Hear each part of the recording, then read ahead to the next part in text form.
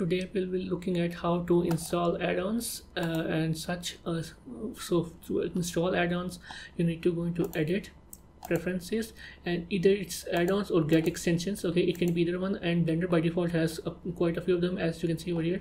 This is the one, and or you can get these one. Check if they're experimental or not, or if they work or not with 4.5. You can check that in the Blender add-on website. So let's just say how we're going to do it. Let's just say I want this node regular and add-on. By default this is installed in Blender, but it isn't enabled. To enable this, it has to be checked, tick like over here. So let me just show you right now. If I try to go into shading tab, and when I click over here and click on Control Shift T, nothing happens. Okay, nothing is happening. I'm clicking Control Shift T. So if I go into Edit, Preferences, and on the add-ons I enable Node Wrangler. Now Node Wrangler is enabled. So now if I go over here and click on Control Shift T, before we continue, please consider subscribing. Only 9% of you are actually subscribed. My goal is to reach 2.5k subs by the end of this year, and drop a like and a comment while you're at it.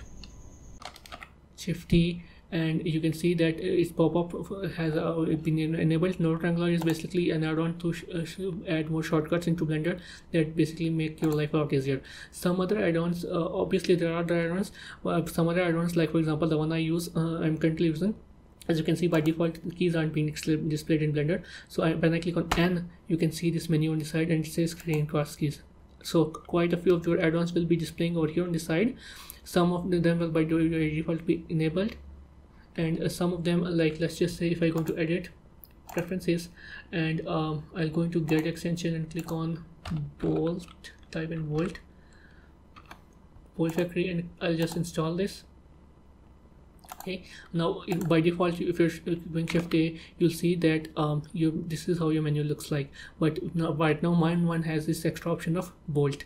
Okay, now how do you install add-ons that aren't present in Blender? If I can just click on I'll just go over here and uninstall this for now, and you can see if I go Shift A Mesh, right now the Bolt option is gone. So how do you add new add-ons in Blender? So to do that, you first need to go over here, either add-on extension tab, click over here, and then install from disk. So when you click over here, you will navigate to wherever you have the add-on. The add-on will be in .RAR format. You don't have to extract it, just click it from over here and then click on install from disk. Once it's installed, you will see the option. You will probably see it like this, or you can search it up from over here, and you'll have to enable it like over here. You have to tick it, check it, tick it to enable it. So I hope you guys learned something today. Please leave a like and a comment, and I'll see you next time. Bye. If you found this video helpful, please leave a like, comment, and subscribe to my channel, and watch another one of my videos, as that's how the YouTube algorithm works. It's a small channel and it won't cost you anything. Thanks, and I'll see you in the next video.